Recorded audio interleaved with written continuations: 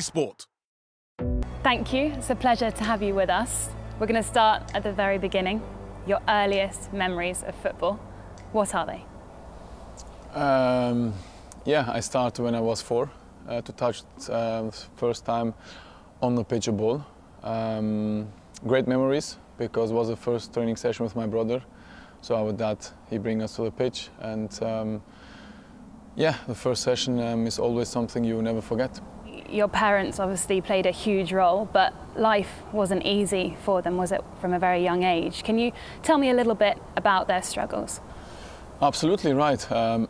Yeah, my parents, they came from Kosovo before the war to Switzerland without nothing, without minus of the money, for example.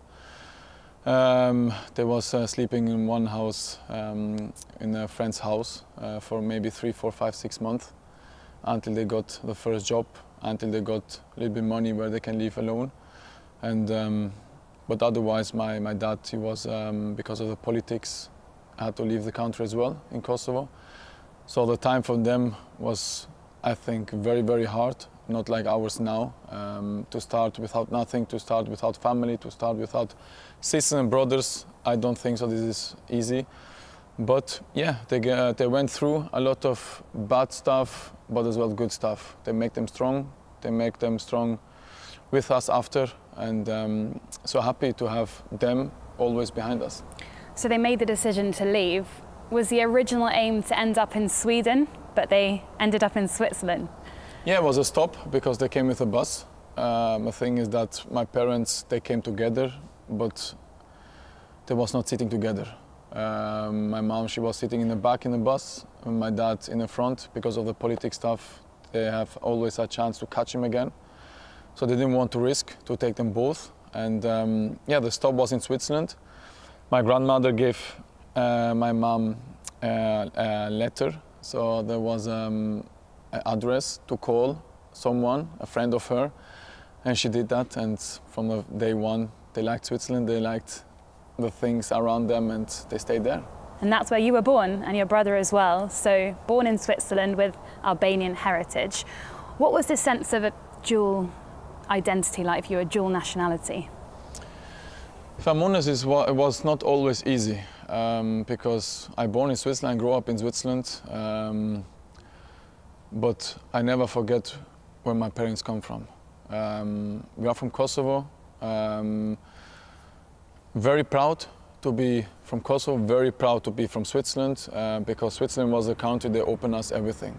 For my parents first, and after for myself and my brother. The school, the respect, the discipline they gave us is everything from this country. Little bit disappointed because a lot of people see us in the different eyes.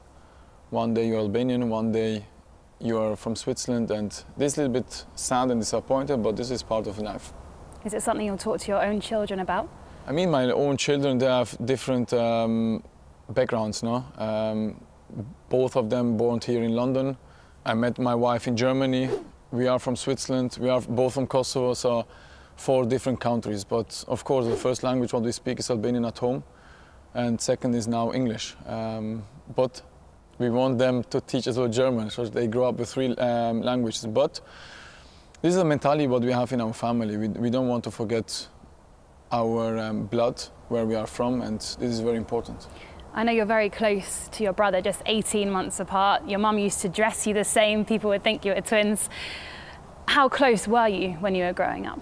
Very, very close, because we are only 2 of us, and he's 18 months older than me, but between us, I don't think so one paper can be between us, because we are very, very close. Even when we are now both with kids, both married, both our own families. I speak with him maybe 5, 6, 7 times on FaceTime a day, because this is how we are between each other. Not only about our professional like footballer, but as well in other stuff of life. And yeah, it's very important turnout for me. You played at Basel together. How much did you push each other? Were you competitive with each other? Did you motivate each other? Of course, for him was a little bit a disappointed time because he was not playing a lot. The thing is that we are playing in a position, in the same position, and He was not playing a lot, so he was not so happy. But like a younger brother, it's always more difficult to push the older brother and to help him. But he's a guy, he listens a lot. And yeah, something what we dream to be back one day, hopefully. But we are still a little bit too far to do that. Was football a huge part of your identity when you were growing up?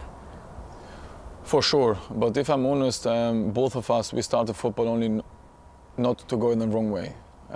This was the first objective for my parents. So to have the discipline, to have the respect between each other, and to enjoy and to have fun. I think not the parents of us, but as well not ourselves, we went with this mentality to say, okay, one day we are sitting here and we are speaking about professional football. This was not the key. The key was only to have fun and not to go in the wrong way. Just to go back to those Basel days, at 15 you suffered an awful ACL injury. Do you remember that time? What was it like for you? I remember very good because it was a friendly game and I got injured in the first half. I felt very good, but after shower my knee was swelling a lot.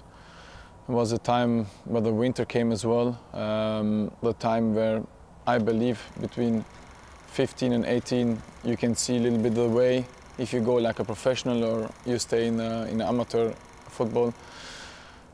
But in the other way was the best thing what can happen for myself, because I started to grow up in a different way, much more focused, much more discipline, and I take it very, very positive, this part of my life.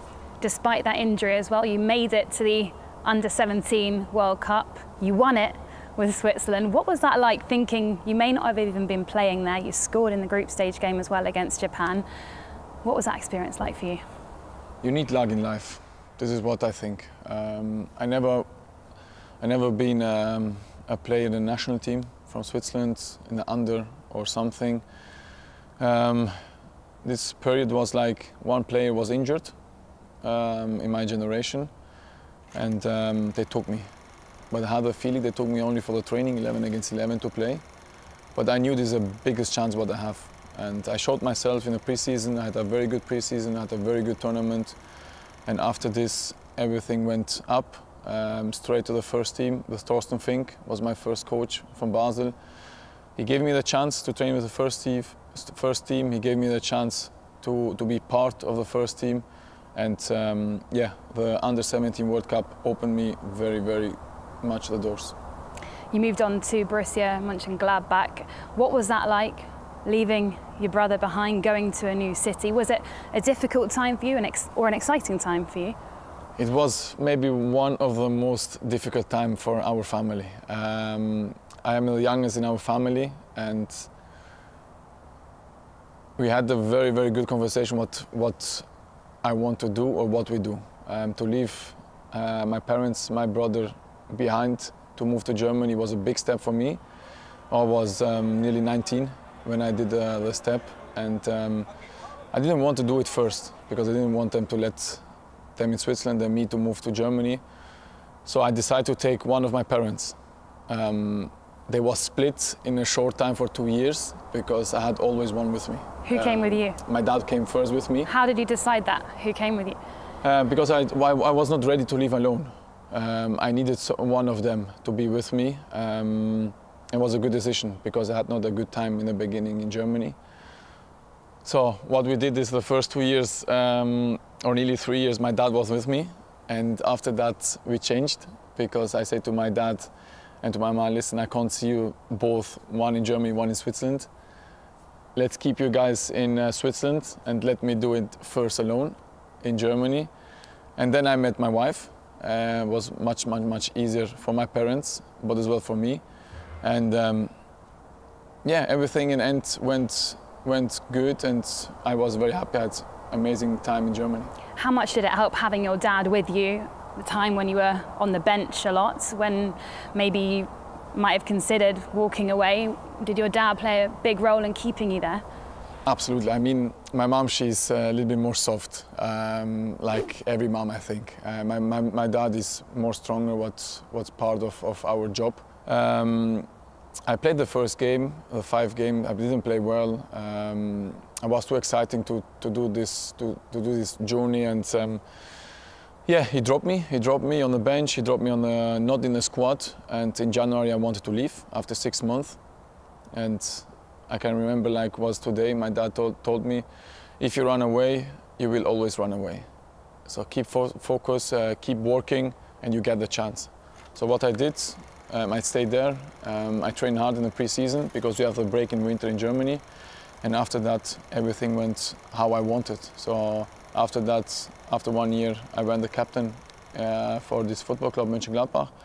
And something you make me very proud, because you see the beginning, you see the end, and you see today how good I am with them. Makes you very proud because everything went how I wanted, and was a good step. Your dad gave you that advice to stay, but I guess you had to find something from within as well, that inner strength. Did you learn a lot about yourself at the time? I didn't have another solution because I speak with my dad very open, and I listen to him a lot. He was right what he was saying, because I was thinking in this moment when I moved to Germany, I'm the best. I wanted to do everything.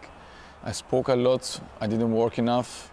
And my dad saw that. I didn't see that in this moment because the adrenaline was a lot there. But thanks God you have someone behind you who helps you, who bring you back in the reality, and he did.